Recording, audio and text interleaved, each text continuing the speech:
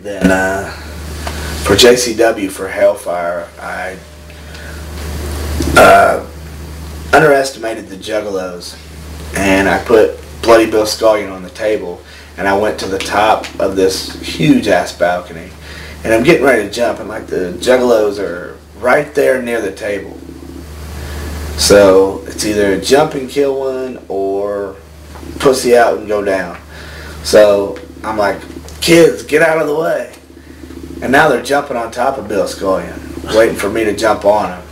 And security got over there and backed everybody up real quick, so I made the jump real quick, but I cut myself short because I was in such a hurry, and I came straight down on my knee. Came straight down on my knee. I could feel it getting bigger in my knee pad, but I still had to wrestle Angel right after that.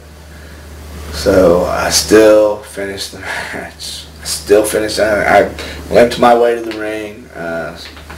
The clowns saw my knee. I was like, I can't believe you went on. She just came on back. I'm like, nah, I was hired to do something. That's what I was going to do.